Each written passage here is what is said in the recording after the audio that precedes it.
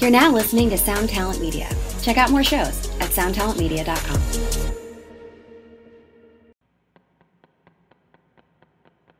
This episode is brought to you by Summer School Electronics. Summer School Electronics is a pedal company from Syracuse, New York, making incredible stuff. There are a few Summer School devices knocking around the shred shed, and I can tell you from personal experience, they sound great, they hold up, and Mark is a super cool dude.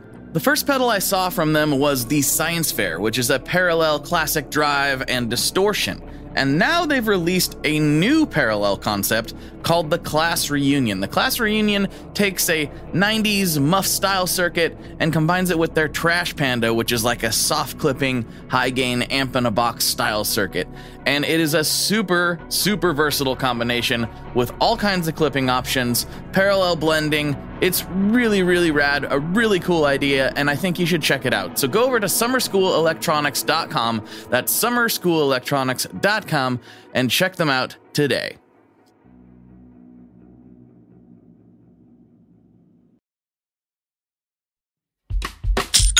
Shopify grows your business no matter how far or big you grow. Shopify is the global commerce platform that helps you sell at every stage of your business. Whether you're selling your fans' next favorite shirt or an exclusive piece of podcast merch, Shopify helps you sell everywhere. Shopify powers 10% of all e-commerce in the US. Allbirds, Rothy's, Brooklinen, and millions of other entrepreneurs of every size across 175 countries. Plus, Shopify's award-winning help is there to support your success every step of the way. Because businesses that grow, grow with Shopify. Sign up for a $1 per month trial period at shopify.com/income, all lowercase. Go to shopify.com/income now to grow your business, no matter what stage you're in. Yo, yo, yo, yo, yo, what is up, good people? Welcome back to another episode of the podcast. This week, I am talking to my friend, Robert Baker. Robert is an excellent dude. He has one of the biggest and best YouTube channels about guitar and music on the interwebs. You should already know him. If you don't, I highly recommend looking him up. Go to the link in the show notes. The dude is fantastic. And he's been doing some really good interviews himself, which we discuss heavily on this episode.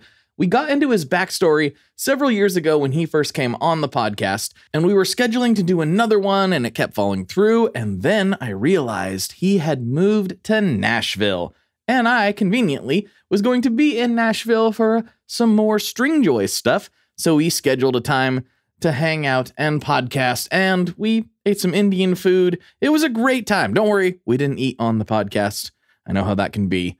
Yes, we avoided that. But we did talk about food quite a bit. We also talked about the interviews he's been doing with absolute guitar legends. The dude is absolutely crushing it. I love talking to Robert. And if you want to get his whole story, you might want to go to the first episode he was on a few years back and check that out if you're not familiar with him already. And then jump into this one, because this is just like two dudes who are buddies, you know, kind of just picking up and going. So that's what this episode's about. I think you're really going to like it. And we did film it, so there will be a video version going up on the YouTubes as well. I will let y'all know on the social medias as soon as that is up and running. Go to the Tone Mob YouTube channel if you'd like to watch us talk about some of this stuff, because we do pick up some guitars and discuss them a little bit. So if that's your cup of tea, go over there. There are more and more videos all the time being published over there. Anyway, without further ado, let's get into this episode with my dude, Robert Baker. Here we go.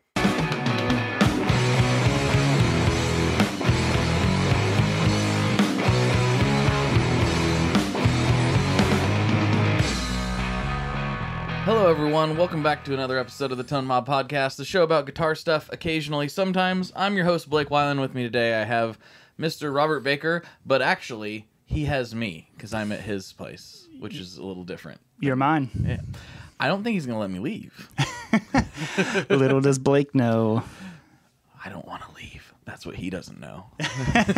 Oh, how the plot has twisted. Yes, the thick plottins. Here we are.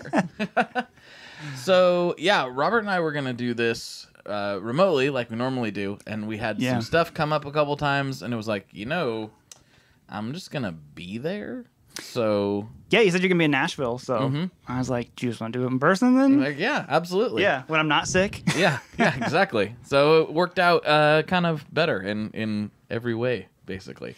Got to show off my cool little fold-out table here. You got this cool table. You got this cool setup in here. That I'm like, wow, I'm such a messy, horrible pig because this is so clean and nice and tidy and all like ready to go. He's like ready to go within 15 minutes, and here I'd be like, hold on, I gotta find a cable. Well, maybe it's under this stack of pedals. I don't know. Dang it, Bobby. Yeah. So, yeah, it's maybe a little bit inspiring for me to get my act together back at the shred shed. Yeah, it's just, I mean, when I'm recording, like doing a video, it's destroyed in here. Okay, There's just good. stuff everywhere. And then, like, usually at the end of the week, I'm more in the editing phase of a video. Right. So then I have to put everything away and kind of get it back in its spot. And then I'm like, okay, I can function again. Yeah. I'm real bad. I just leave it. And, You're like, it's going to end up here anyways. Let me just scoot this out of the way. And then I go in these horrible cycles that the listeners have heard me talk about before, where I go like 6 months without really cleaning up the shred. I clean it, I like sweep up because it's outside, so I come in and out of right. it. I clean it, but I don't like tidy up my cables, and I don't pick everything up, and it's like it gets to a point I'm like, it's unworkable in here. I have to do it, and then I spend 3 days getting everything perfect, and I'm like, I will never again let this happen to me. 6 months later, oh, it's happened again. My wife definitely inspired me because she's like a perfectionist, and she wants. Like, she's all about cable management. It needs to, like, look nice, all this kind of stuff. So then I'm like, okay, I'll take the time. And, there's still inevitably cables. There's going to be. Yep. But most of them are managed through stuff, and you don't see a lot of them. And even when I was doing the little pedal board thing over there, I was just like, all right, cable management system underneath here. And yeah, so now I'm like, I enjoy it, which is probably weird. Well, I mean... Yeah, I guess I've gotten to that point with certain things. I'm like, this used to be a chore, but now I'm kind of into it. Yeah, except changing strings. That still sucks. That's still horrible. I guess it's probably worth noting, in case anybody's new to the podcast, which there's been a little bit of influx lately. We've recorded before, so this is not a typical Tell Me Your Story episode because we already did that. So we know each other. We already did that. Go way back. Yeah. So if you want to hear that story, search Robert Baker Tone Mob wherever you're listening to this, and I'm sure the first episode will pop up if you want to get that story. But the story that I don't have is last time you were not in Nashville. No, I was not. What made you make the transition? I just heard that it was really cool here. You heard correctly. Low temperatures at all times, no humidity. Oh, and they said they were looking for guitar players, so I was like, I figured there'd be plenty down there. There's hardly any guitarists in this town. It was very surprising when I moved here. Yeah, short supply. Yeah, so you can have any gig you want. Yeah, I was like, you know what Nashville needs? One more guitarist. It's me. I'm the guy. You are the guy. No, it was a lot of stuff. It was the school that my son was going to was ending. Like, it only went up to 6th grade, and we were planning on transitioning him out of that school anyways. And just kind of the area we lived in was nice, and around it was kind of starting to get worse and creeping in. And we're like, I think it's time to like move out of here. And I just one day, almost like as a joke to Gabby, I'm just like, we should move to Nashville. And she's like, yeah, why don't we? Yeah, good idea. I'm like, oh, okay. And it was like 6 months later, we were here or something like that. Wow. Like happened fast. Crazy fast. And it was like the second we decided that we were going to move here, like there were so many signs that it was like the right thing to do. The guy who we were renting my old studio from, just randomly, as I was paying him rent one month, he's just like, yeah, I'm looking for I need to buy a house here in town because he wanted to run for mayor because he lived on outside. I'm like, you should just buy our house. And he's like, where do you guys live at? And I told him, and he's like, yeah, I could do that. Okay. And All I'm right. like, awesome. And then he had like a thing for the number 7. For some, like, it was like just one of the things. He's like, he loves 7, everything equals 7, all this kind of stuff. Okay. And our address was 777. So when he pulled up, and he's like, This is it. this is it. Yep. This is the house. And he did. It was like right away. He's just like, hey, let's do this. And we're like, oh, okay. Sold the house without even trying. Like, never had to list it or anything. I'm like, man, if that's not a sign that this was meant to be. And then there were so many things after I thought about it. I'm like, man, I think I know more people in Nashville than I know in Ohio, and I've lived here my whole life. It's starting to be that way almost for me too. I'm like, oh, I need to, every time I come here, I come 2 or 3 times a year. I'm like, oh, I need to see so-and-so. Oh, I need to see so-and-so. Yeah. I missed, and I go back home, like, I missed like 20 people. Mm-hmm. And it's strange. I mean, a lot of people have flocked here. It didn't all happen at once, but it felt like it kind of did. Like, a lot of my friends that were in California ended up in Nashville, and then people just, it's become a hub even more than it already was, I feel like, in the last decade. Yeah, it's pretty wild. I mean, just for one, the people you bump into, just go to the guitar stores. That's all you have to do. And I'm telling you, you will run into everybody. Everybody. And it's like the cool people that you like. I'm a huge Bonamassa fan, and I don't know Joe or anything like that, but I was just like at Glazer's getting my guitar dropped off, and they're like, oh, Joe's here. And I turn on and walks by. I'm like, wow, okay. And it's like that all the time. And I was just at Glazer's yesterday. Were you? Yeah. Yeah. and that's not meant to be like name dropping. I don't know Joe at all. He just happened to. I'm like, that's just like, where else would this happen? Like, exactly. This is Nashville. Well, it was weird. This was like a little bit of a, well, not a little bit, definitely a imposter syndrome type moment, because Scott and I were there just looking at the Chiari guitars. They were at the NAMM Next thing, which is why I'm in town, and they were like, come on after to this thing, and I walked in, I was like, wait, I've been here before. Isn't this like, wait, this is Glazer's shop, and Sean Payton's here, and like, I'm like, wait a minute, I'd totally forgotten that I'd been there before. Yeah, they were house. Yeah. Well, and I mean, Glazer's is like the coolest, because who would ever expect it? Like, you pull up, there's no sign. Nope. Nothing. Like, Nothing. You have to know where it is.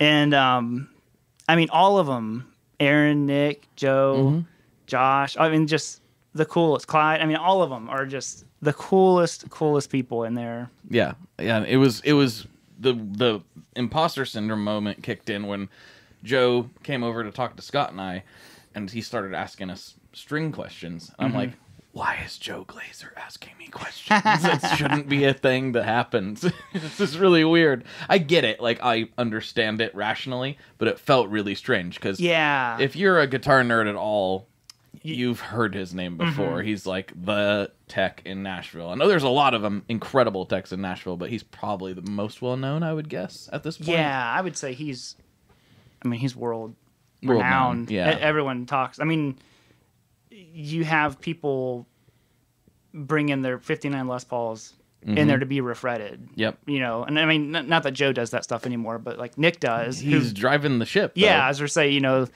who taught Nick how to do it and do all this kind of stuff. So it, I don't know, that whole thing is cool. And there's a cool music store down there that just opened up not too long ago. What's it called? Music City Vintage. Did you happen to go to it? No. It's right in that Berry Hill area. It's like a road over from Glazer's. And they had so many cool... As soon as I walked in, they had an old Ibanez Destroyer. Nice. I saw it across the room. I'm like, is that a Destroyer? You're like, oh. Yeah, it had like a broken headstock and... switched pickups. And I'm like, man. And they still wanted a lot for it. But I was just like, my inner Eddie was just like... That's an Ibanez Destroyer. Like, let me get that. Yeah. let me saw it up and turn it into the Shark guitar. Absolutely. So I can hate it just like he did. But no, it was cool. I mean, they had tons of cool guitars, super nice. And I hadn't been in there yet. That was like a week or so ago that I went in there. So. How long has it been open? I thought I knew every shop in town, but apparently not. Yeah, I don't know. I heard of it because of a guy. Did you watch JD Simo at all? Oh yeah. Yeah, I love JD. Yeah. I have a Guitar Stories video coming up with him. Oh, and it's the dude, coolest. He's the coolest. You're gonna love that. He was on the podcast several years ago, and it's one of my favorite episodes. I love that dude. He's such a cool guy, cool player. But he was talking about it, and I'm like, "Where's the store at?" You know, and he's like, "Oh, it's right on my Glazers," and I'm like, "Oh, I'll have to go in there sometime." And I remembered the other day when I was trying to kill some time, and I'm like, "Where's this store at?" So. This is such a Nashville conversation right now. Yeah. It's whenever I come here, and if I do a podcast with anybody from here, we just start talking about the town because it is literally my home away from home. Like I can drive, not like an expert, but like I can like just go places here. Like not pull up my maps. Like, oh yeah, I know where that is. I'm just like weird. It's so weird to feel. I feel very at home here. But, But at the same time, when I go back home to Portland, I'm always like. No, but this is where I belong, actually. You know, it's weird. You think you'll ever move here? I doubt it. You don't think so? I doubt it. I've made it work this well for this long. I don't see it really happening. Mm-hmm. Part of me wants to, but then the other part of me, like I said, I go back to Oregon. I'm like, nah, this is my spot. Yeah. I'm just such an Oregon boy. Are you? Mm-hmm. Yeah. I mean, that's kind of how I thought. When I would go back to Ohio, I would feel that way and stuff. And then I'm just like, no, man, I love Nashville. Like, so it's weird how inviting the town has been. Yeah. Like, I thought for sure it'd be like, no, get out of here. Yeah, another guitar player. Like, we're good. You know, we've got it handled. And it's the exact opposite. Everyone, you talk to them, and they're just like, oh yeah. And I'm like, oh yeah, do you want to do a video? Yeah. Hate to be that guy, but. I mean, how can you not? The having access to just because of the proximity makes it so much easier to do. I tell you, I'm kind of a night owl, and you know I watch a lot of your stuff. But when I saw the Vince Gill video pop up, I'm such a huge fan. I was like, I know what I'm doing this evening. Yeah, like, I watched it like a couple times. I was like, this is the coolest thing. That was one of the cool, and it took about 6 or 7 months to get it ironed out because Vince would be free one week and he's like, oh, I gotta go do this thing with the Eagles, and I'm like, yeah, the with Eagles, who? Yeah, like no, yeah, come on, yeah, but then he's like, yeah, I'm going to Europe and all this stuff, and then it finally like he's like, yeah, man, just swing by on Wednesday like, or something. I'm there. I'm like, whatever plans let me check I had. My schedule. Yep. Yes, yep. I'm there, Vince Gill. Everything is canceled. Yeah, so that was super super cool because I mean. I've listened to Vince Gill my entire life. Yeah. I mean, like that was, I remember when I was trying to get a telly and my dad's like, all right, there's one guy you got to listen to. It's Vince Gill. And I remember watching this video and funny enough, it was one of the first times I ever heard Brent Mason. There's a video of they're playing, I can't remember the song, but Brent does, the crazy intro and all that stuff. And then Vince does this wicked blues solo at the end of it. And I'm like, wow, what a tone. I mean, like that. But then, discovering Brent Mason, he's one of my favorite. He's my favorite country guitarist of all time, but he's just one of my favorite guitarists of all time. Yeah. I'm like, weirdly enough, like obviously I'd heard Brent Mason a million times without realizing who I was hearing. Right. And that's probably goes for most people, I'm guessing. Maybe not at this point. I think at this point he's pretty well known. But yeah, my first intro to him was through Wampler. And or at least my first intro to him in a knowing who he was capacity. Yeah. I heard Brian talking about it and I'm like, who's Brent Mason? You're always talking about him. He's like, you've heard him. Yeah. And then I realized, oh yeah, I actually know all of his stuff practically. Yeah. I just didn't know I did. I mean the whole 90s, I mean he literally changed the way country music was. Like he gave it the sound. I mean it was like that was all they wanted people to do was like if they couldn't get Brent, like who can sound as close to Brent as possible. And I was actually trying to get an episode with him while I was here, and he was playing with some guy named Post Malone or something. Some that guy. Yeah, I don't know. Yeah, probably doing Pickup Man. Yeah, something. He's like, oh, sorry, I'm doing it with Post Malone the week you're here. I'm like, that. I guess that's an excuse. Yeah. He's a total. So the next Guitar Stories that comes out Sunday is with Brent. Oh yes. Yeah. So it's like an hour long. I'm just let the video roll. I know what I'm doing on Sunday. Yeah, it was awesome because one of the coolest things with any of these people is they always hand you the guitar, their guitar, like, oh, just play it for a second. Like after we turn the cameras off and stuff, just play. I'm like, that's the cool. Like Vince was like, you just got to really feel that neck. Here, just play it for that. And you're like, ah. And then Brent did the same thing. And I'm like, dude, this is the telly that I've heard. Everything, all the Brooks and Dunn stuff, all the Alan Jackson, all this stuff. I'm like, I've heard this telly since I was about probably 7 or 8 years old. Yeah, so not just the model, the guitar that was on the recordings. Yeah, I'm like, this is wild, and and none of them have been like easy to play. Like you think they would all have like super low action and all this stuff. I'm like, oh, the action's high. It's kind of hard to play, and like. Interesting. And they just tear it up on them. They just go. Yeah. Yeah. So. Yeah, in Vincent's episode, I don't know what I expected, honestly, but for some reason, like, I picture him. I think this is my dad's fault. Because my dad's always been like, Vince just seems like a guy I'd want to sit on the porch and play guitar with. And so I always, like, pictured him on a porch for some random reason. But when he was in, like, his guitar room, I was like, oh, that's life goals right there. That's beautiful. So his room was so cool because he was like, do you want to know how bad I have like the guitar disease, like how bad it is? And he's like look at the walls in here. And I'm like, what about him? He's like, you know what that is? I'm like, it looks like tweed. He's like, because it is tweed. Because the whole studio is lined with tweed. That's amazing. And then the ceiling was like the mesh from an amp. Oh, are you serious? Oh, it's crazy. Yeah, like his whole, like you didn't get to see the ceiling in the video, but I'm gonna watch it again. Look, more views. Yeah. I was like, that's the most like guitar nerdy thing ever, and I love it. Yeah, he was just like, he's like, there's just no help. I'm too far gone. No, why bother? It's worked for him this long. Yeah, why bother? It's like Joe Bonamassa. Have you ever watched? I think it's one of his more recent, like Welcome to Nerdville videos. I haven't seen a recent one, but I've definitely watched them. I think it came out a few months ago. Yeah, so recent, and his cabinets in his house, like his kitchen cabinets, are all Carina. And I'm like, I love it. Yes. He's like, I thought it looked good, and guitar. Yeah. So why not? Right? Yeah.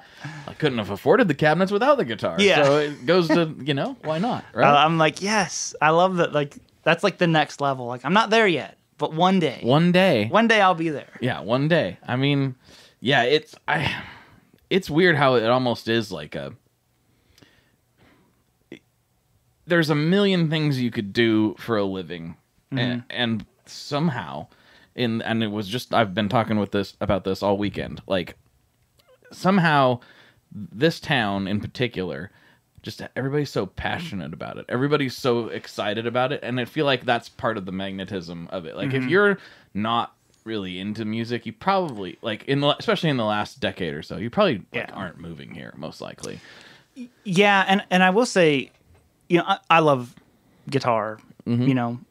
Super obsessed with it. Have been, for 15, 16 years, however long it's been.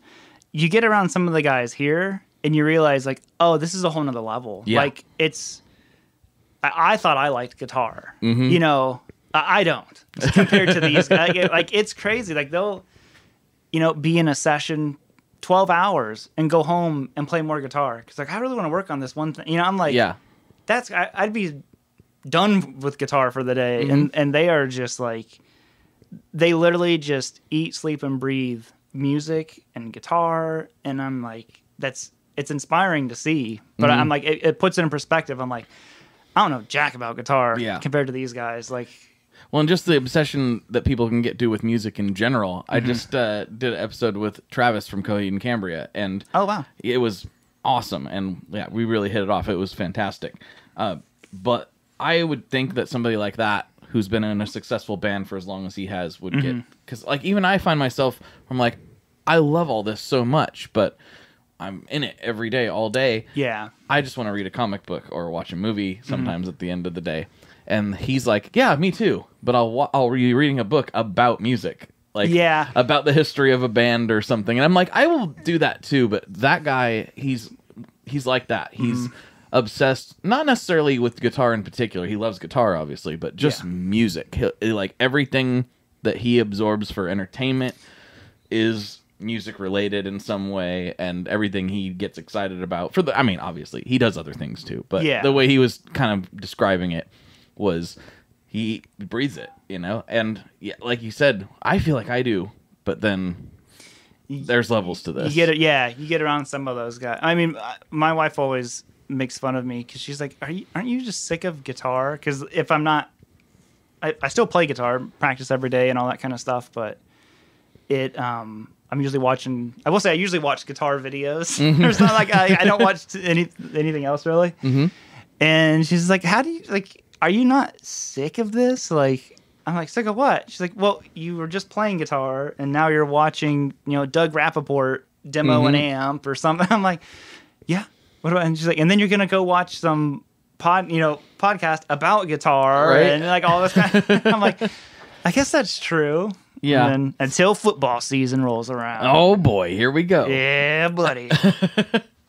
That's something I've never really gotten into. I've tried. Just sports in general or football? It's weird because like I have sports, like I'm very like kind of niche-y with sports. Like I'm not into basketball, but nostalgia dictates that I'm a Portland Trailblazers fan.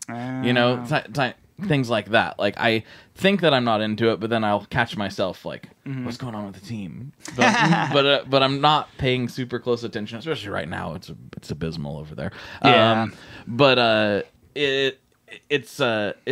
I'm fans. It's almost like I'm a fan of the brand of the team more than I am actually the team. Which seems like a poser move, but you poser. But I can't help it. I grew up with my family like watching it, so I love Blazers memorabilia and like things. But I don't keep up with the teams really. What's going on with the team? And I liked playing basketball as a kid, but I'm obviously not super built for it. And you're not 7 foot tall? No, it's weird. I barely come up to your knees. I've always been more of into like individual sports for myself. So like things like I've always been interested in boxing and powerlifting and things like that. They're just more like cool too, though. Focused on that kind of stuff. I don't know why. It's just something about putting it all on one person or yourself that is just somewhat more interesting to me. Yeah. Which obviously isn't the case because neither of those are the most... Well, boxing's pretty popular, but it seems like it's losing ground to MMA a little bit. Yeah, unfortunately. Yeah, I've always... The only Ohio team I don't like are the Cavs. And then I've been like, since I was a kid, diehard Laker, Kobe guy my whole life. And then Indians and... Huge Cleveland Browns fan. Huge Cleveland Browns fan. Is that something that started as a kid, or? Yeah, I mean, I liked the Browns even whenever they left, and we didn't even have a team. I just had no team as a kid because there were no Cleveland Browns for a couple years. Okay. And then our arch nemesis, the Baltimore Ravens. The Baltimore Ravens. Except for Flacco, you're cool. But. Yeah, it's a weird disconnect I have with like a lot of my friends. A lot of my friends are way more into it, and they're just like talking about sports, and I'm just like, in my brain, I'm like, like like often like I don't want to be a jerk, but I don't care. I could not care any less about this. Like how I'm talking about like different style of fret ends. Yeah, that's how I feel right now. Yeah, but yeah, it's an interesting thing, but I'm really excited to like come in here. I know this isn't to the same level of your old studio that you had, but you've really got it dialed in here, and you've got a fantastic array of guitars and amps. Like, oh, thanks, man. It's It's very, very nice.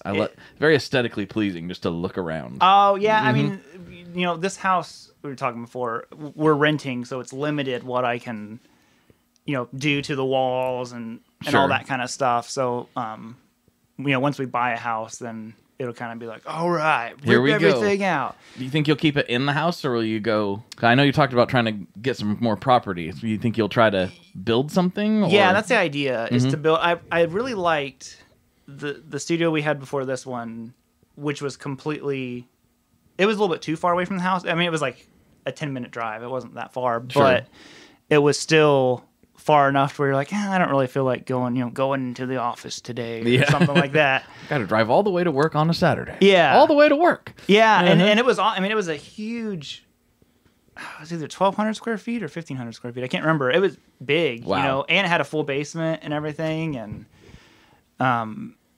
it was great because everything's cheap in Ohio. Nice. So yeah. Here, something like that would be, like $10,000 a month. Like, not exaggerating. Yeah, no, I'm like, okay, so obviously I won't be renting any kind of, studio in Nashville. Right. And I've kind of liked actually downsizing everything and just having like a normal like home studio again. Yeah. It does everything. All I do is play guitar, so it's not like I need like a drum room and all that kind of stuff. So I feel like I've found by accident. I think I've found like kind of the sweet spot for me. It's about I think it's like 305 square feet if you count like the closet-ish, which is area. Good guitar space. Yeah, it's I can put a lot of stuff in there.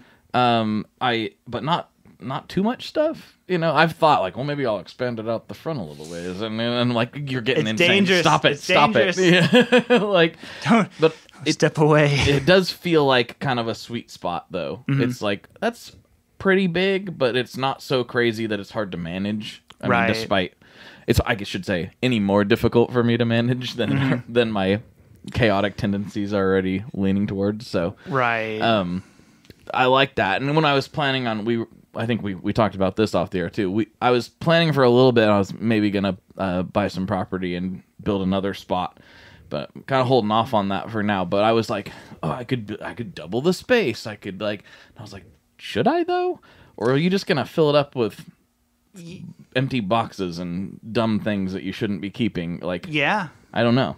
That was, like I said, that was the thing. The other studio was so much more than what we needed. Like, we had a whole like seating area and all this kind of. I'm like, never used it. Right. Like, never used half the space. Did you record bands? Because that's a big place. Did you record bands or projects in there outside of the YouTube stuff? No. And like I said, what was crazy was, like I said, we had the full basement, which is also 1,200 square feet under the studio. And someone had already drilled holes through the floor. So I'm like, oh, I could like put amp cabinets down there and run cables and do all this kind of stuff. And I was just like, just didn't need to. No. And then I think we were there for 2 years, almost 2.5 years. So it was awesome to have all the space and everything. But like I said, a lot of times I just come up here and I'm like, I don't know, it's big enough. Yeah. Yeah. Well, and I think a lot of that too is, the again, things we were talking about off the air, but the technology now. I mean, I thought I was going to be the reason I built that place. It's fairly well. It's as isolated as I could afford to make it. Basically, it's like 2 layers of 5/8 drywall. Room within a room type of thing. All that jazz. And I did that because at the time, I thought I was like, if I want to get the sounds I want, I have to play at least moderately loud amps. And I'm gonna mic them and all that. And I did for a long time. That's how I recorded. But with like the tube amp expander and the aux and things like that, it's like I don't need to, and it sounds just as good. And I'm still playing the amps that I like, the actual amps. So the technology. I mean, I never dreamed I would be playing direct in as much as I do now, like all the time. Yeah. Well, I think I've like regressed. I just turned more into a caveman because I used the Axe Effects for probably 8 years, and that was it. I was just like, I don't know, it's easy. I still like to use it when I record like courses and stuff like that, just because the amps put out so much heat, and it's already like warmer in just here with two dudes and a light, and the obnoxious lava lamp and just radiating heat over there. But I mean, you get a couple of the amps turned on, and it is just a sauna in here. But I've gotten to where like I love using the amps and stuff. You know, it's fun. It's fun because they're kind of like ugly almost. What do you mean? They're hot and they are all noisy and all that kind of stuff. That camera turned off, I just realized. Uh-oh. No space on memory slot 1. Oh, should we pause? Yes. Okay. Pausing, people. We'll be right back.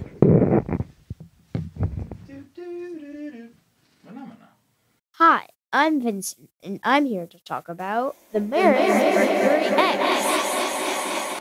My dad's always going on and on about how cool Maris is. He really went off on one about the Mercury X the other day. He said something about a 4800 hertz sample rate and 99 preset locations in 33 banks, and something along the lines of the most advanced reverb pedal ever devised by man? That's all true, but I only care about one thing. This pedal sounds sick. So make sure you check out the Mercury X and all the other fine products at maris.us, as well as fine retailers worldwide. All right, Dad, now can I have my Pocky?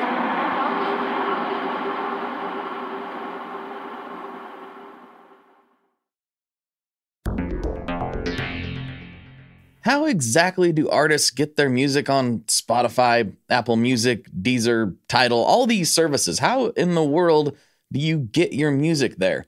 Well, in the past, you had to use something called a record label. But these days, you can use DistroKid. DistroKid is the absolute easiest way to get your music up on streaming services, and it's the most affordable way to do so. Not only do plans start at $22.99 for the entire year, that's less than $2 a month, DistroKid also does not take a cut of your streaming revenue, unlike some other services out there. Even better if you sign up by going to tonemob.com/distrokid. That's tonemob.com/distrokid. One more time, that's tonemob.com/distrokid. You'll get 30% off. That's right, 30% off their already extremely reasonable prices. So go to tonemob.com/distrokid and get your music out there.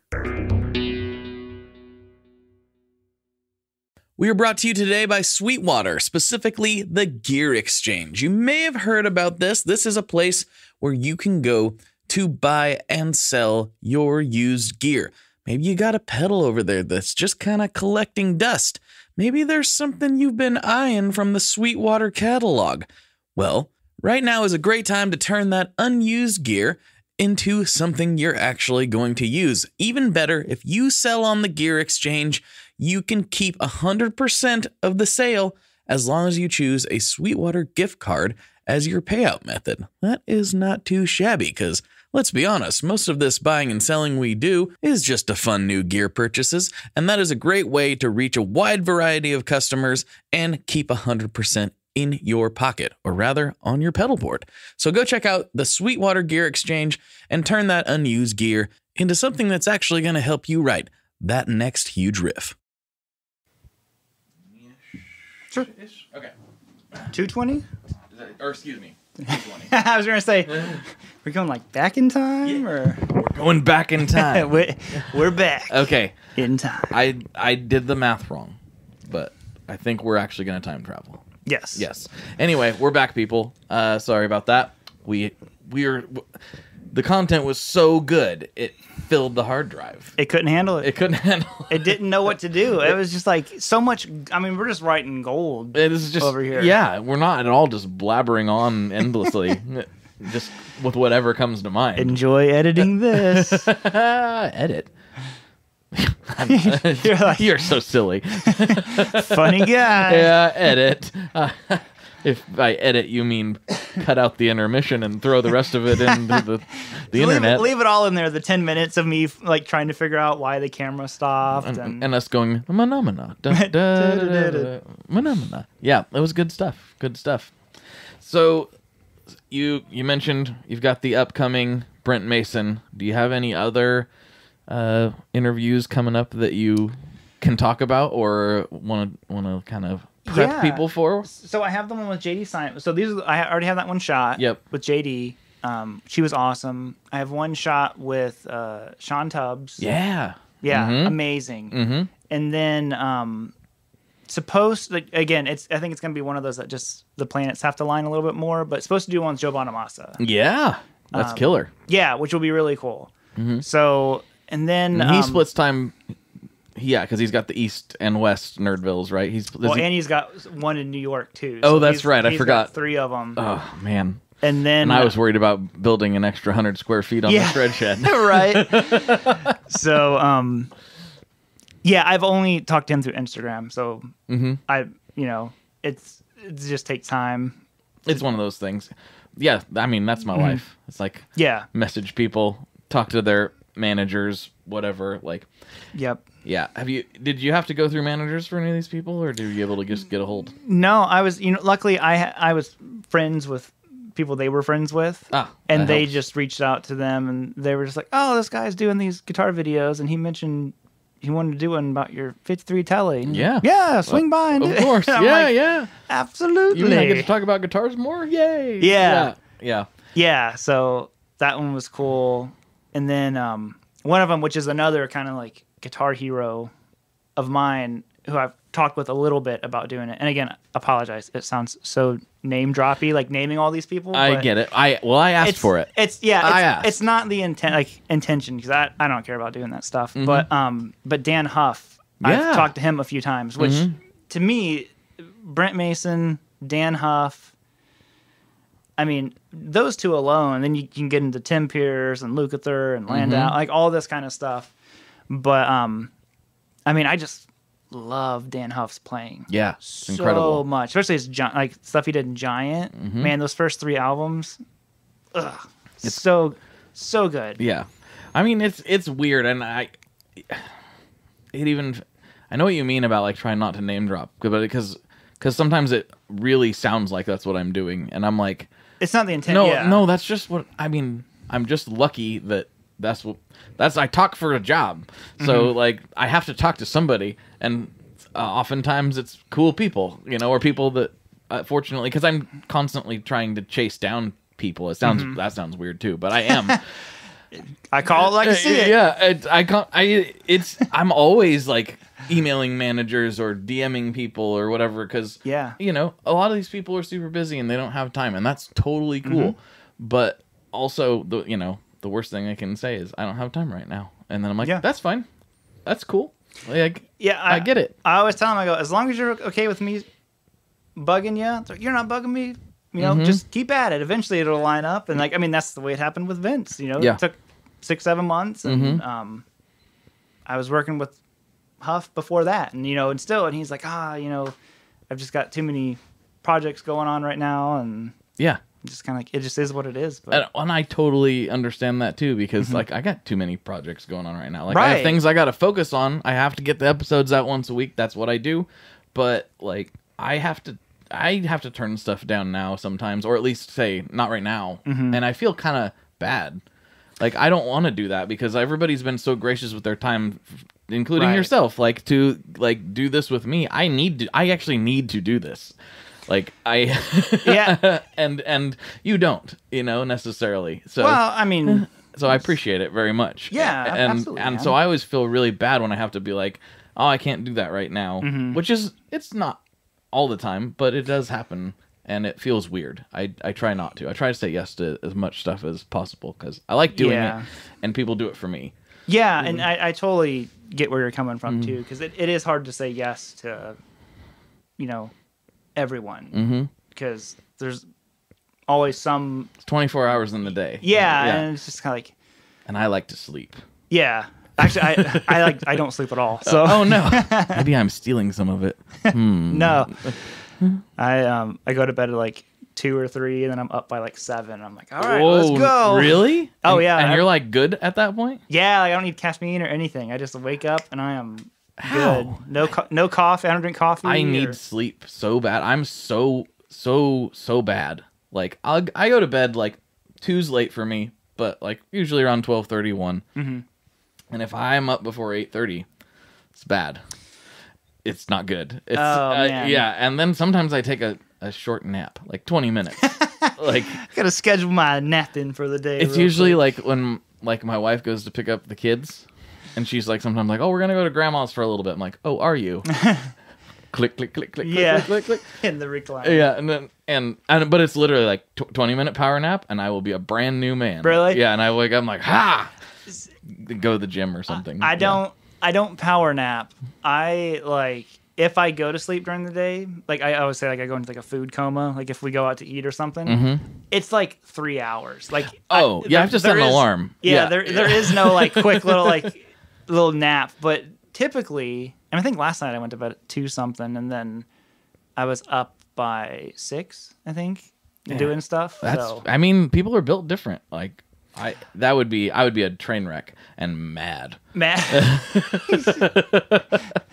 I would be so upset. I would just be upset at everything. Like, I love you. Shut up. You don't even know what love is. Yeah, you don't love me. You couldn't possibly love me. Not in this state. Yeah, it's and then my wife makes fun of me. She's like, "You're such a baby." I'm like, "I know, but at least I know it. Yeah, I know what I need. Oh, I need 8 hours of sleep is what I need." My wife needs sleep. She like by 10 o'clock, she's like, "I can't stay awake. I have to go to bed now." And I'm like, "All right, I'm just gaming with the boys." All right, here we go. Yeah. But yeah, I also take a long time to wake up, which is annoying. Do you? It's really annoying to me too, because I'm like, come on, like, yeah, like. Come on. Come on. And my wife wakes up. She's like, hey, hello, ready to go. I'm yeah, like, okay. oh. That's the way I am.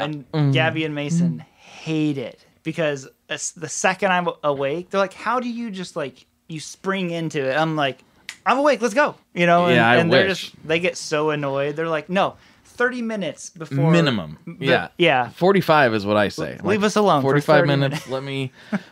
Yeah, my family would be asking me questions. I'm like, I don't know, 7.5. Like, I don't know, like, what's going on right now? But, yeah. That's funny. Yeah. Wow. Yeah, it's a weird way to be, but at least I've figured it out. Some people, I've realized they don't figure it out. I'm like, you need some sleep. Yeah. You have to sleep at some time. Yeah, you're... At some point. I will call him an acquaintance back in the day who's like, I don't drink water. I live off Mountain Dew and Red Bull, and I don't require any sleep. I'm like, I bet you do. And yeah, he had some kidney issues. I'm sure you're very surprised to hear that. Yeah, but. Man, that's all I drink is water. I'm like, you have water. I have some beer once in a while, but yeah, water, and that's pretty much it. Is it? Yeah. Occasional. I have coffee when I come to Nashville. I don't usually have coffee. Where do you go? Do you go to I love Barista Parlor. Whiskey. Okay. Yeah. Down there, if you go like Five Daughters and. I haven't been there. I'm so into Barista Parlors. They always have like an Ethiopian in there, and it's always coffee. That sounded weird. Yeah. There's a lot here. Yeah, there's a lot of stuff here. No, they always have like an Ethiopian sourced coffee, and I love it. And I just can't seem to find that. Even in Portland, like it's Coffee Central. I'm sure I'm just not looking hard enough, but. Yeah, I always go to Barista Parlor when I come here. They have something there called, I think it's whiskey coffee. I can't remember. Derek from Rev always would get it. I don't think there's actually whiskey in it. No, it's just a maybe flavor. There is. Maybe that's what's so good. It's really good. Derek loves his whiskey in the morning. Derek from Rev, I assume. Yeah. But yeah, he would. Like the first time I ever came to Nashville, I remember he like got the whiskey coffee and then Five Daughters Donuts is like a bakery. If you haven't been there, I haven't. Man, that's gotta fix that. You need that in your life. I don't have a major sweet tooth. I when people are like, I want some donuts and don't get me wrong, I like it, but I'm always like, yeah, but what if I had another breakfast burrito instead? I'm that way. Like. Both, and I just keep talking about Gabby and Mason. They eat dessert first, and then they eat their food. Interesting. Or they'll only eat dessert. I'm like, what? I want real food. Yeah, give me steak. Yeah, I want steak. I want a burger. I want and then give me like a Swedish fish, like one at the end. I'm like, that's it. Like I don't need any more. I'm good. Like, except cake. I love me some cake. Do you like cake? I like a cheesecake. Oh, I like You cheesecake know, too. like especially one that's like not frosted or anything, just like good old, maybe some berry, like a tart berry, something. I love cheesecake, but yeah, normally just more of whatever the main course would be my dessert choice. Yeah. Nope, I'm that way too. Except if you go to Cheesecake Factory, the classic bisque cheesecake. I can't remember what it is, but it is I don't know. incredible. I haven't been to Cheesecake Factory in a while. I'm not gonna lie. Yeah, it's been a long time. We love Cheesecake Factory, and there's there's none of them actually around us. You have to go all the way to Opry Mills, or Franklin. But yeah, that's one of our go-tos. Everyone's like, "We should go to Cheesecake Factory." There's so many like better places around here. I'm like, dude, I'm a simple Ohio boy. Like, give me some Cheesecake Factory and I'm good. So, in theory, this is a guitar show, and we have talked about guitars a fair bit, but more in the general sense of the term. Out of this arsenal that we are sitting around, do you have one right now that's like, I keep playing this one? I keep grabbing this one first. There's kind of 3 of them. Well, I guess really 2. Have you played any of the American Vintage 2 tellies? Yes, it's been a little while, but yes. The green one. Should I grab them? Grab it. Yeah, we actually have cameras for this one. Let's do it. Yeah. Sure of this?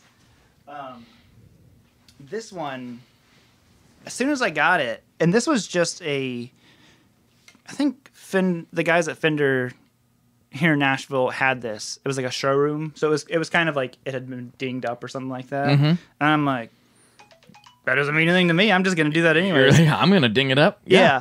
And then I got it. I'm like, this is like one of the best tellies I think Fender has made in a long time. I mean, nice. Maybe not custom shop or something like that, but I was blown away by this. And then I got super glue on it, and, and I took it into Glazier's, and I'm like, Nick, he's like, what? I'm like, I'm really stupid, and my switch tip kept falling off, so I put super glue on it. But then I laid the guitar down like this, and it ruined the switch and the volume knob. It ruined the switch too? Yeah, because the glue ran down in there, and this wouldn't turn, and it was the liquid, like the real wet super glue, so it just dried immediately, went down the body, and you can see the paint starting to peel off of it. And he's just like, please just don't put super glue on stuff anymore. I'm like, okay. And then, what do they recommend for honestly, I probably would have considered that too, because like I don't want to do like JB weld or something on it, but like, yeah, well, I think he was like, just get a new switch. That's ridiculous. he's like, we have cases of them in here. Like, I will give you one. Please don't put super glue on your stuff again. And it had a bender put in it. Oh, I'm talking to him about it. Are you? It's so cool. I've never played a bender. Oh, well, after we do this, okay, we're play a bender. We're gonna do it. Oh, that's so fun. It's cool. Yeah. It's really, really cool. And then I sanded all the... You can see how much lacquer there was on the neck. And then I sanded it all off and put gun stock oil? I can't remember what I have it in there. Or tongue oil or something? Tongue oil or something. Yeah, that's what it was. Tongue oil. Yeah. And it just made it that... Because like the neck is just awesome on it. Oh, man. I mean, it's not light, but it's not... That's not bad. No. Even with the bender in it, that's got to add some weight, right? So that's not bad, actually. I think so. Yeah. Well, that neck feels good. Yeah, and I did a video. They let me record installing the bender and everything. It was really cool. I mean, it's so much work. If you haven't seen how they put in a bender, like I have. It's Aaron, insane. Yeah, Aaron. We were there for hours recording all this stuff. Well, tell the folks about it. Like, how does it go in? Roughly. So, like, if you see some benders, it's like the whole back is routed out and all that stuff. And the reason why I wanted the Glazier one is it just goes in, which I'm not going to hit the computer, right here. Yeah. And it's basically a huge drill bit, and it drills all the way through your guitar. That's amazing. On the inside, so like, you can't really see it. Yeah. And then in your neck plate, they route out a spot too where this goes in there, and it's just a cable that runs through your guitar, and then it's attached. They have to put a new saddle in here. Sure. And all it does is like, it's so unimpressive when you see what it does, because it's all of that just to move that one little thing. You can't see it in the video, but I'm like, all that work just for it to do that. And like, but then like the actual design of it is impressive. It's like super, super cool the way that Joe fine-tuned. Like, in the video, we go through all, like, Joe shows us, like, the first one he ever made and the progress, or, you know, how it went from, he's like, well, then I realized that this was a problem and this was you know, and I'm like, you're just so smart, Joe Glazer. Yeah, and it's so funny because it's like such a specific thing. Like, well, it was originally intended to mimic pedal steel, and it's like such a random thing that is so. It would seem like so nichey that, like, is it really worth all this effort? But and it's just yeah, it's so cool. It's so good. Oh man, I love it. Yeah, so this one's been kind of like a mainstay since I got it. I mean, I got it when those come out 2 years ago, yeah, something like that. Yeah, and I ended up. I'll tell you the truth. I liked this one so much.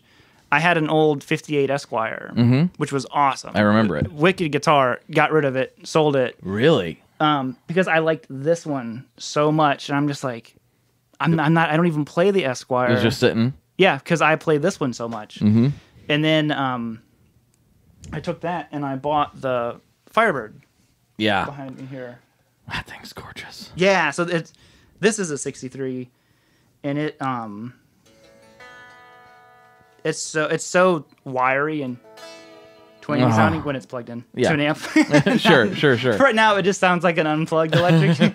They all sound so similar. But what do you mean the tone sounds different? What do you mean? Yeah. But the thing is beautiful.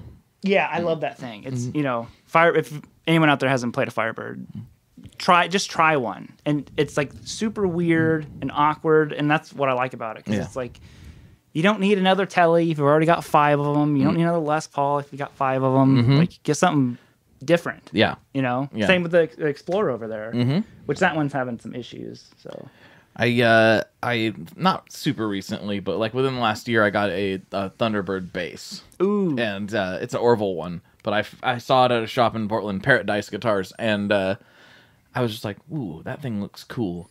And I picked it up and I was like, mine. Thank you. And every time I play it, I'm like, look at this giant piece of wood. It's so huge and awesome. Like, and it made me want a Firebird. Like, I know they're not the same thing, but kind of. Well, I mean, yeah. I mean, basically, they, Firebirds are cool. Yeah. I mean, I've went through 3 different Firebirds. I had a 2017 normal, whatever it was called. I can't remember what it was called. And then I had the Murphy Lab, which I just recently sold, and then got a 335 with it. And then I got that one. And I'm like, oh, and they're all great. It's just that one was, I'm like, no, this one has the mojo in it. Does if I'm trying to remember if I'm remembering this correctly, Firebird pickups are different than mini humbuckers. Is that correct? Yeah, okay. Yeah, so they're not mini humbuckers. I can't remember even what the difference is. They are different. Just trust me. Robert said they're different. Yeah, so I have to believe him. Well, it's kind of like Jazz Masters. You know, like people call them P90s, and it's like, well, they're not actually P90s, right? And they do a whole lot more than they don't sound like it either. But I get it. Like when I first learned about Jazz Masters, I was like, are those P90s? P90, yeah, me too. Yeah. And in the from my understanding, in the like Squire J. Mascis, they are, or something very similar to it. So, which are great. I actually really like those guitars, but they're not quite a Jazz Master if that's what you're really looking for. No, I think if you want a Jazz Master, you just got to commit. You know, get the weird blend switches that you'll never use. Oh, I use them. Do you use them? I use them. Yeah, you're the guy. I'm the guy. You're the one. It's you. They're so good for like droney fuzz stuff. Like you back it off there. I mean, you could kind of get similar results from rolling back the tone control on the normal circuit, but I love the rhythm circuit with a fuzz and like it just drones on in this weird way. That's cool. Well, I guess because do they only have one tone knob? Is like a master tone? Oh, okay. Yeah. I guess I could see the use then. Like if you want to have where you switch between the two. Exactly. Yep. And that was, I think, the original intention behind it. But a lot of people Leo just Fender's tape it down and like, nah. That's fine. I'm like, I don't want that thing. But speaking of the Jazzmaster, the Bender reminded me of something that I was thinking about bringing up, and then we kind of switched gears. But since we're back to it, Have you seen the Halon guitar parts? I think he's in Europe. So I think he's in Greece. If I can't remember for. Don't quote me on that, but he's in Europe for sure. Yeah. He has a offset trem design that is so clever. I really want to try one like a long term. I tried it at NAMM, but I want to try it like on. I'm gonna probably order one here pretty soon. You can take any string and hardtail it, or put it on the trim and have kind of a palm bender situation. Oh, so like you could have like all the strings except for the B hardtail. Yep, exactly. And then you'd hit the bar and it only bends. Wow. And it's super easy. It's not hard to do. If you look at the design of the trim, it just like you just bring it down to a hardtail slot instead. Yeah. Or you bring it all the way through. And I didn't know this until after the fact, but I guess he was inspired by something that Ryan Burke said somewhere. And it was like, wouldn't it be cool if there was a way you could do this? He was like, I think there is a way you could do this. And like, actually. Yeah. And I tried it on a guitar that Ty over at Shock the Fox built, and he had it at NAMM, and it was like, this is a great idea. And so fun. I'm just thinking of like how cool it'd be to play chords and have notes that are stationary and then notes that have the trim in them. Exactly. Huh. Yeah. It's like, it's not confusing. You just look at it and you know how to do it. Yeah. It's just like, oh, drag that down to the slot. Like when you don't even have to you don't have to mod your guitar. That's really smart. Even if you had a Jazzmaster, you just wanted to try it, you just unscrew it, screw it in. And if you don't like it, that didn't work for me, put it back. Yeah. It's really clever. I want to live with one for a while, because I had a Jazzmaster made by Carmine Street Guitars, which they normally make tellies, but I just really wanted a Jazzmaster. And so for my 30th birthday, my family went all together and got this thing for me. And I'd never lived with a standard Jazzmaster system. Right. I'd only had the Masteries. And so I was like, I want to live with the normal one and see what it's all about. And I'm like, oh, I sure wish I didn't do that. Admittedly, it's the cheaper one. Like the more generic parts one, so maybe an official Fender one would be better, but I don't love it. I wish it had something else. So I'm gonna try the Halon on there just to see, because I mean that sounds. People are so smart. They're so smart. I wish I was that smart. I'm so dumb. It's one of those things too. You see it and you're like, well, why didn't I think of that? Yeah, like how has it taken this long? Yeah, why didn't Leo think of that? He was so like, he's a genius, obviously, but I'm like, that is better. Yeah. I'm working on a video with. Do you know Zach Childs? I do know the name. YouTube. He knows like everything there is to know about Telecasters. Oh yes, yes. Super cool guy. Yeah, awesome. Mm-hmm. We're working on a video about tellies. I want to do one called "Everything Wrong with the Telecaster." Oh, which people will be upset, but it's just all the things that Leo changed. Like he only changed it if he thought it could be better or something was wrong. And then Sweetwater let me get a ASAT. Okay. For the video, and I'm like, oh, because it's got like these giant, P90. They're not P90s. They're like the Leo's wide range pickups. I can't remember what he called them. I know what you're talking about, but there's I can't remember some either. weird name for them. But it's awesome. I'm like, oh, these are cool. I mean, they're like, a little ugly, but but they sound really good. It's one of those things too. Like if for some reason, say the ASAT came first, and that's what we grew up seeing. Yep. Would we think it was ugly? Probably not. Probably not. Probably like, look at this weird plank of wood. What's a Telecaster? Yeah. Yeah, and it's like, I mean, just P90s in general. I used to hate the way that I'm like, P90s and a Les Paul is the ugliest thing. Oh, you didn't like it? I hated it forever. And then one day I was just like, I really want a gold top with P90s in it. Yeah. Yeah, and I'm like, it's amazing. I love them. I've always loved aesthetically the P90s and the gold top. I think that's just like, it's just classy. I like humbuckers, generally speaking, in Les Pauls, but something about a gold top to me looks better with P90s. Yeah, I don't care for like deluxes with the mini humbuckers in there. I still don't. I think I'm just a Les Paul sucker, and if it says Les Paul, and I'm like, yeah, I'm in. I'm good. Yeah, I'm in. I like it all. Yeah, specials, deluxes, whatever. Give it all to me. I love them. Yeah, I'll take them off. Yeah, send them. Yes, more, please. Yeah. The well then, okay. So, question for you: Okay. pick guard on or off on a Les Paul? I know this is controversial. It is, It is. and I'm not saying that everything hinges on if I delete all this footage or not. Okay. I just need to know the answer to All right, this. let me tell you this, and I don't want you to think that I'm being like weak of constitution when I say this, okay?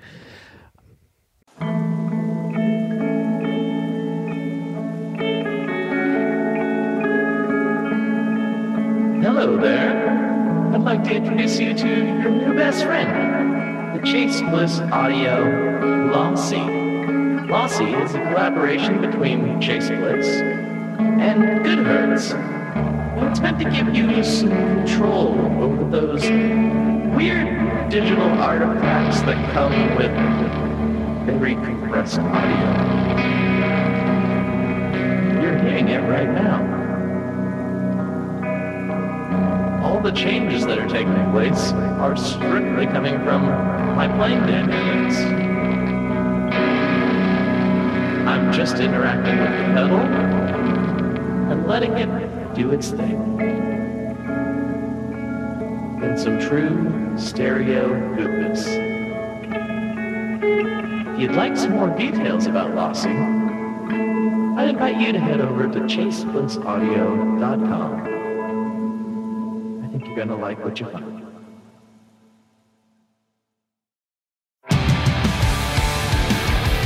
What's up, everybody? I am Finn McKenty, host of the Punk Rock NBA podcast, part of the Sound Talent Media podcast network. My podcast is all about doing what you love for a living, and every week I sit down and talk to people who have done exactly that. For example, musicians like Tommy from Between the Buried and Me, Matt from Periphery, Lil Lotus and Shinigami, among many others, photographers, artists, designers, YouTubers like Glenn Fricker and Sarah Dici, and I unpack exactly how they got to where they are today with the goal of helping you do the same. So if that sounds cool, you can listen and subscribe at soundtalentmedia.com, and I'll see you there.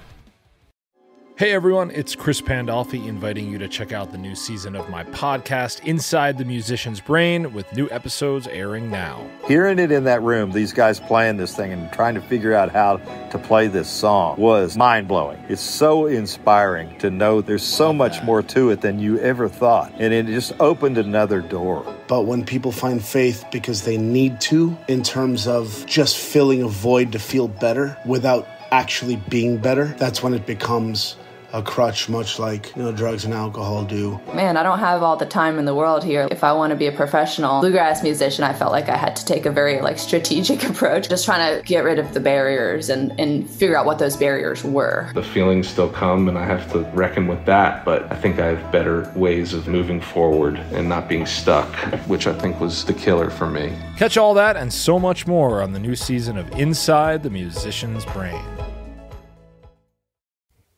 Yes. I'm out of here. I like them both. I like them both. I like them both. It just depends on the guitar. Like on a custom, I think yes. But on like a special, no. Yeah, I like black Les Pauls without the pick guard on them. Mm-hmm. But to me, like on my KM, I don't know where it is. Oh, it's right there. Like, it just the faded kind of like grungy looking plastics on it. I'm like, I don't know. I think it looks. Let's see it. It looks cool. Let's take a look. Yeah. Here. So, and this is the other guitar. So the Tele and this one are the two main guitars I've been playing. Which I've had this thing for 11, 12 years. Yeah. Whatever it is. But I see it. I see what you're saying. It looks like a lot of brown plastic. Yeah. Especially maybe. But what if those humbuckers were covered? Would you feel differently? Yeah, I don't know. Yeah. Because I think it's just like a lot. Like, this is going to be a weird reference that very few people will get. But I put side pipes on my Camaro but it had a chrome strip that went above them. And I was like, if I'm going to put the chrome side pipes on, I have to get rid of that chrome. It's too much. Yeah. So I got rid of the chrome strip and added the chrome side pipes. And I feel like if those were like a faded or like a brushed nickel cover, you might feel differently about the pick guard. Yeah. Maybe. Yeah, like I said, I'm just like, I don't know. It's been together the whole time. I don't want to ever take it apart. No, I get it. But yeah, because it was pretty mint when I got it. The only thing it had wrong with it was it had some like guitar stand burns. Like whoever Sure. hung this had it in a not nitro friendly case. But I don't know where to set this thing. We're just laying guitars willy-nilly around Everyone's the studio. gonna be like, you laid the Les Paul down? I'm like, yeah, well, I'm not an idiot. I'm not gonna step on it. But I am, and who knows what could happen.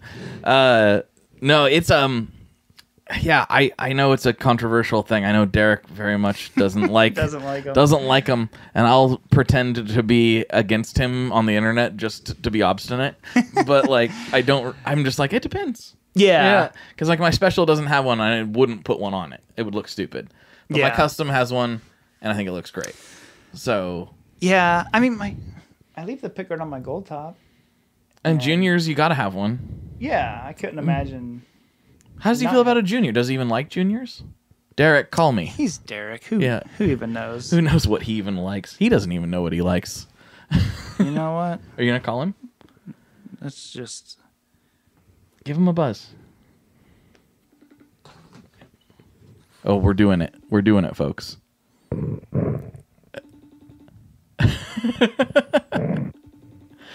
Will he? What a jerk. Did he ignore you? He's not going to answer. He's got this whole idea for this video he's doing, and he's going to Lana McQuaid, and he's borrowing a greenie Les Paul. Oh, I'm Derek. All right. Well, he didn't answer you. Maybe he'll answer me. Then we'll really give it to him. Yeah. He's just going to be like, I don't answer that long hair. that American boy, I don't like him. That American. Wait. I like he's calling me. Oh, he is? Okay. Here we go. Hello? Hello? What's going on here? Why did it just say Blake is trying to FaceTime? Hold it up to the mic. Okay. Yeah. So we're talking about pick guards on Les Pauls. No. But here's the thing. Les Paul Juniors, how do you feel? Oh, man.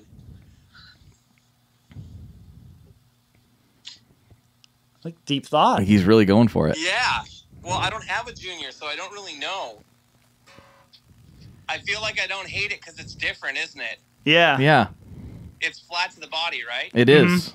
I think that's part of my thing about it is I don't like the fact that the Les Paul or the Lucille or like 335s are not flat to the body. Okay. That's part of it. All right. We found some common ground here. All right. Yeah. So I got to say I'm kind of indifferent because I don't own one, but I don't hate it. Okay. Okay. You heard it here first. Derek likes Les Pauls with pick guards. To notice that these two wonderful Pauls have no pick guards. You took it off of the greenie? No, it comes that way. Look, the real one. No holes, bud. Wow. Holes. The way it should be. All right, later. Later. Yeah, see you guys. Bye. Yeah, see ya. That was a good guest appearance. And I like that he was extra confused when I started calling at the same time. It's like, they couldn't possibly have joined forces against me. We are together. So do you feel strongly about it either way? Obviously, you've got some pick guarded Les Pauls in here. So. No, I mean, like, as a joke to mess with Derek. I don't honestly care. At the end of the day, I like a pick guard for a practical reason, though. Oh, okay. Like, whenever I pick, my fingers hit it. So, like, if I'm playing, like, my fingers are on it while I'm picking. Right. And if it's not there, it messes my hand up. Okay. Because my fingers are further down. Right. So it's strictly just like... Because you like to... It's like a guidepost kind of type Yeah, of thing. my pinky is almost like anchored right here Mhm. a lot when I play it. So if the pick guard's not there, it I've makes actually me hold my pick seen... differently. I've seen people do that with... Anchor their pinky when there's no pick guard on the pickup or pickup ring. Right here? Yep. Yeah, so I'm like on the corner of the pickup ring, but this stops it. So then whenever you drop down like that eighth of an inch or whatever it is, I'm just like, what's wrong with this Les Paul? Something's happening. Yeah. Well, I think we got to the bottom of that. I think we solved that problem. And we found some common ground. And we did. Look at this. Les Paul, look. The world is coming together, folks. Everything's just like good. we knew it could. We're good. We're good. Well, dude, I've already asked you the classic questions. You've been on before, so maybe we already answered this question, but I feel like I need to mix it up a little bit before we wrap this episode up. Sure. So, now that you're in Nashville, you've been here for a while now. What is your favorite restaurant? Oh, I'll tell you what. There's a restaurant. It's kind of over in Madison, called Green Chili. Chili. If you like Indian food. Oh, and I do. Oh, it's so. There's another place called Cafe Rocca in Hendersonville, and over in Madison, there's one called Green Chili, and it is the best. I mean, I think it's the best chicken tikka masala I've ever had. And what's the bread? Naan bread? Yeah. Mm-hmm. I'd never had better than what they have. I could have almost just eaten that. I'm like, this is so good. Okay. Yeah. So I had some friends tell me we need to go to Green Chili. And I went there and I'm like, all right, address saved in my phone. Oh, man. I got another place to add to my list of Nashville restaurants to try. It's so good. Or if you want the more standard, I'm a sucker for Martin's and Edley's. I mean, I like all that. It's you know what I really like at Edley's? The barbecue's good, but I prefer Martin's if I'm going strictly on the barbecue. Yeah. I love the catfish tacos at Edley. Oh. Yeah. Catfish tacos at Edley are so good. Yeah. Man, we had really good fish tacos at, it was on the lake. What was it called? Man, I can't remember. If I asked my wife, she would know. I don't know, but it was amazing fish tacos. All right. Real fish. They caught it in the lake that you're eating. They're like, yeah, there's in the lake here. And I was like, don't tell anybody. You just told so many people. Yeah. But you don't know where. I don't know the restaurant. You don't know the restaurant. It's a mystery. I wonder where that restaurant is. It could be somewhere on a lake. Yeah, I'm just joking. Oh, I remember the name of the restaurant. I don't know about catching it in the lake. I was just making that up. I believed you. I was just joking. It's called Rudder. Rudder. Okay. Yeah, it was cool. It is on the lake. The restaurant, that wasn't a lie. Maybe everything else was. The whole podcast was a lie. Wow. But yeah, they had the best fish tacos and the worst hamburger I've ever had in my entire life. Not a surf and turf spot. No. Okay. Again, amazing. And they had called Bang Bang Shrimp. Okay. Really good. Fish tacos really good. Do not get a burger Don't there. get the burger at Rudder's. It was charcoal. Stick to the fish. Yeah.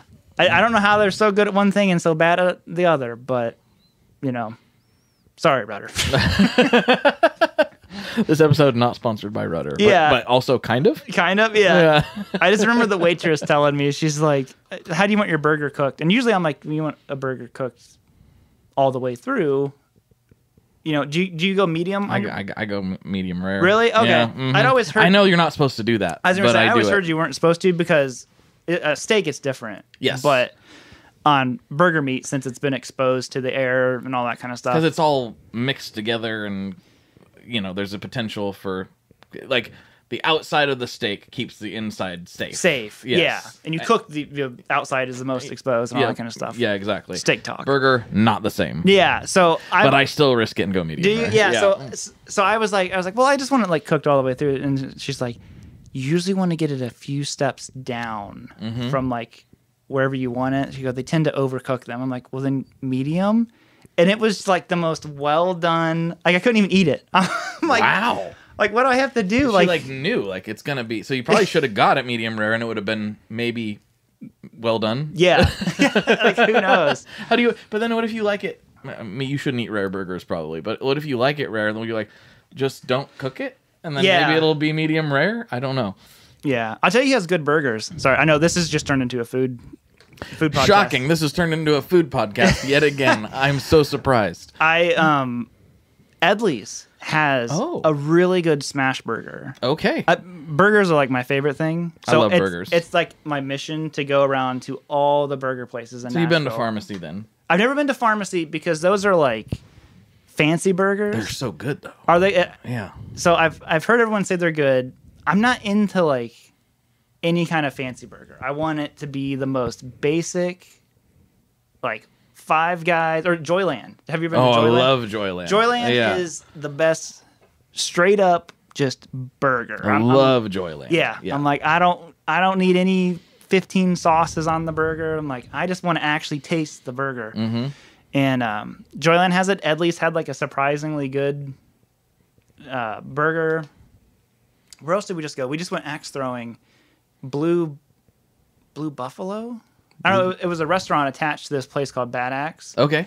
And it was a great burger. I was like not expecting anything, and I'm like, this was a good burger. All right. So I'm with you on the burgers. I as much as I talk about pizza, I have a deep love for burgers, but I'm like very mood based with it. Sometimes I'm like, yeah, give me the one with the hatch chilies and all this fancy stuff, and like get crazy with it. Sometimes I'm like, give me that diner special. Yeah, you know, that's what I want. Yeah, I like both, but it just depends on how I'm feeling at the moment. So, do you have what's your favorite pizza place here? Everyone says 5 Points. 5 Points is really good. That's a good like crowd pleasing. Like you can't go wrong with 5 Points. I haven't scoped out the pizza sitch. I've heard. I have not been yet. I don't know if I'm going to get to today or tomorrow. I'm trying to get to.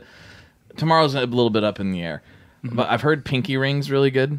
I haven't heard. But of I've that. never been there. I think it's in Madison too, if I remember correctly. Is it? Don't quote me on that, but Pinky Ring Nashville. It'll tell you. Yeah. I've heard that's really good.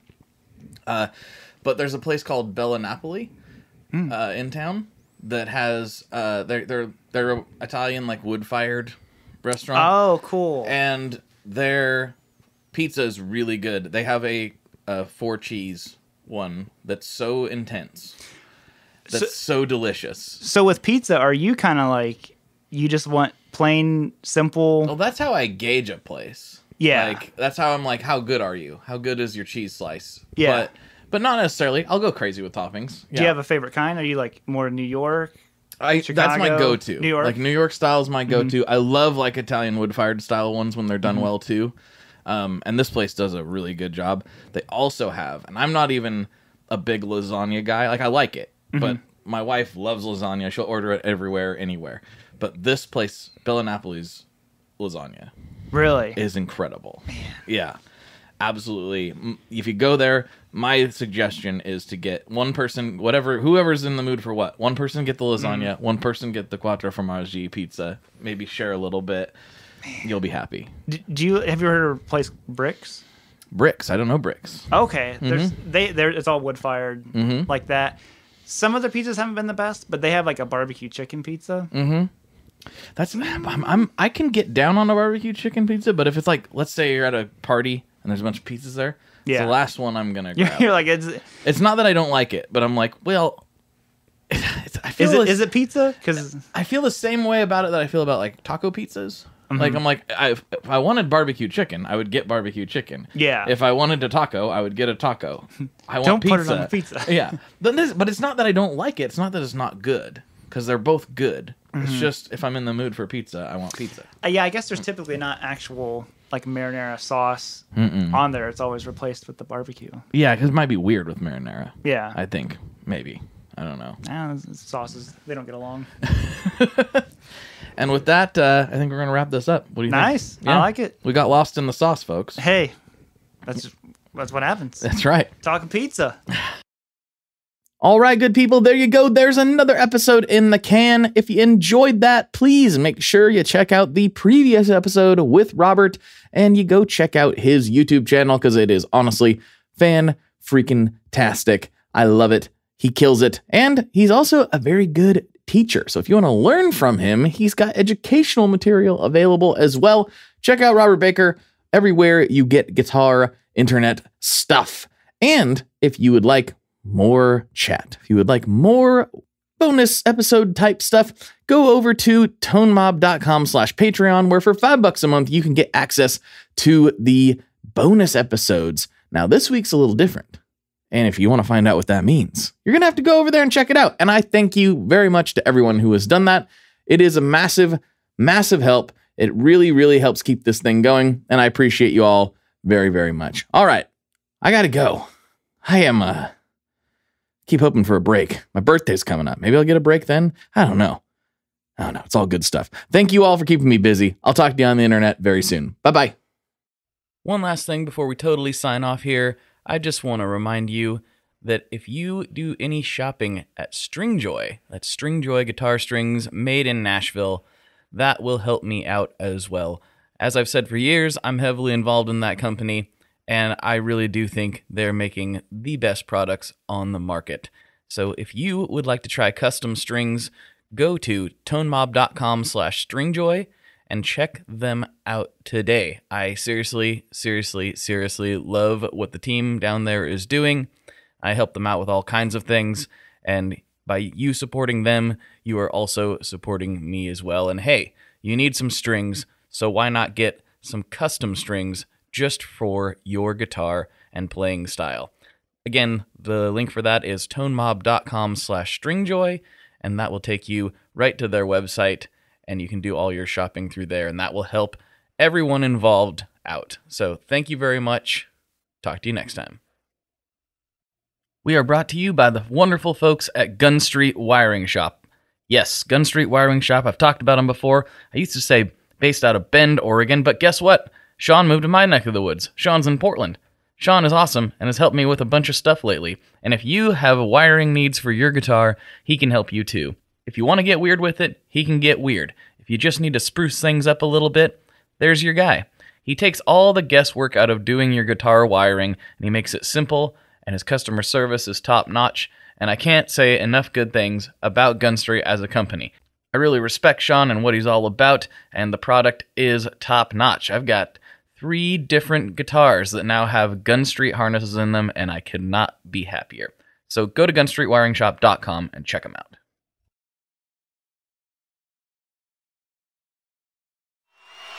Hello out there! Hi, I'm Hal Schwartz. And I'm Flynn McLean. We want to tell you about our podcast, None But the Brave, which is dedicated to taking a deep dive into the work of Bruce Springsteen. We're currently in our 5th season. Our latest episodes focus heavily on Bruce's 2024 tour and have featured such guests as Anthony Castrovince from MLB Network and Barstool's Kirk Minahan. We're also covering the 40th anniversary of Bruce's biggest record, Born in the USA. And as part of that, coming up this week, Uprock's cultural critic Stephen Hyden returns to the show for a fascinating hour-long conversation about his new book, There Was Nothing You Could Do, Bruce Springsteen's Born in the USA and the End of the Heartland. To listen, you can go to our website, mbtbpodcast.com, or subscribe on your preferred podcasting platform. We hope to see you further on up the road. Thank you so much. We'll be seeing you.